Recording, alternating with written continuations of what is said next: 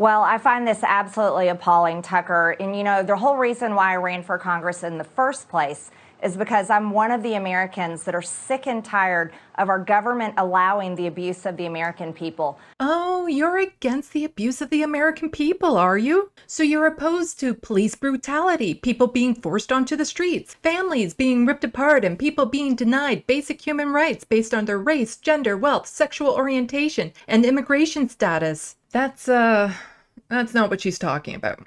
But when it comes to gender-affirming care, which is really child abuse, this is actually an assault and it's child abuse. Oh, for the love of all things covered in Canadian goose boo. Do we really have to go over this again? I'm introducing a bill called Protect Children's Innocence Act, and it would create a law that would cause it to be a Class C felony for any person involved in so-called gender-affirming care. Well, I guess so. This is Rebel HQ.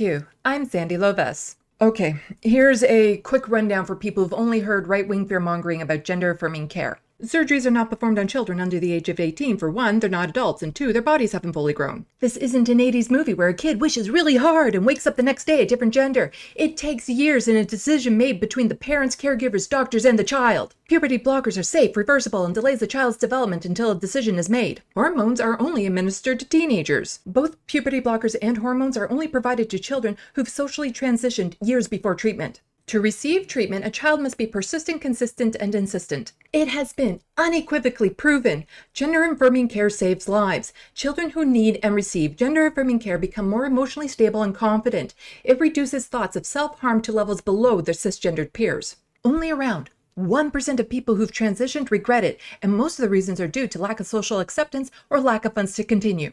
Compare it to these common surgeries, and plastic surgery is even higher with a 65% regret rate. This practice should never happen. It's so disgusting and appalling, and it's an embarrassment to our country. You know, from the perspective of a smug-ass Canadian, I can say there's lots of reasons why America should be embarrassed on the global stage. I mean, lots, just like so many reasons. It's like really bad. There's so much to choose from.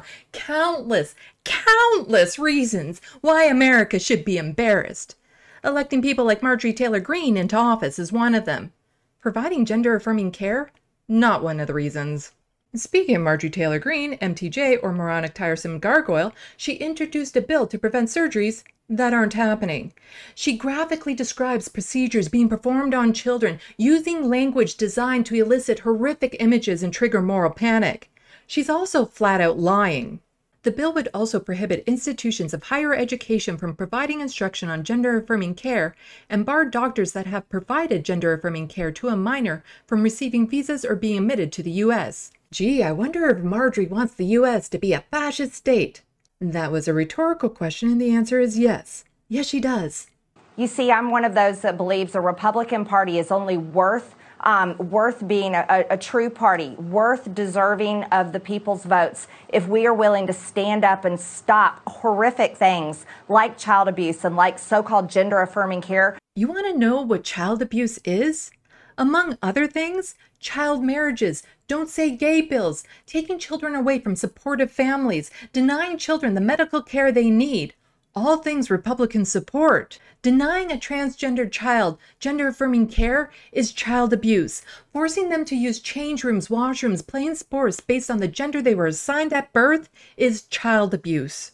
Anything involving any youth under the age of 18, because these kids are too young to make these awful decisions that will affect them and will be permanent for the rest of their lives. It's already been stated, but it's worth repeating.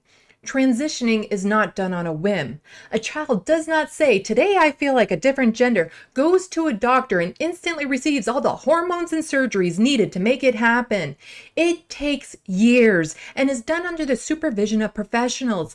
It's a private medical decision from a family and a child. No child is being forced to transition, and preventing transgender children from transitioning is a decision that will affect them the rest of their lives. It's the kind of things nightmares are made of, and these are monsters under kids' beds that are doing these horrific things to them. Oh, you mean monsters, like moronic, tiresome gargoyles. And we're not even a party worth deserving of the American people's vote. Stop right there. Agreed. For more of my stuff, look for me on social media's left of the box. Don't forget to hit buttons and leave comments. Thanks for watching, and until next time, get informed, get involved.